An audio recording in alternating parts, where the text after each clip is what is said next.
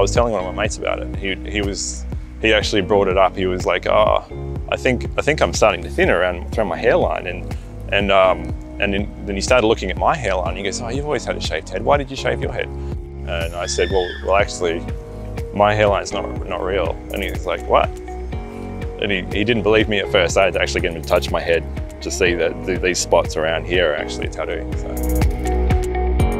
Yeah, for someone who's considering it, I would just say just do it, because I sat around and thought about it for a year before I actually decided to pull the trigger, and I wish I had just done it earlier.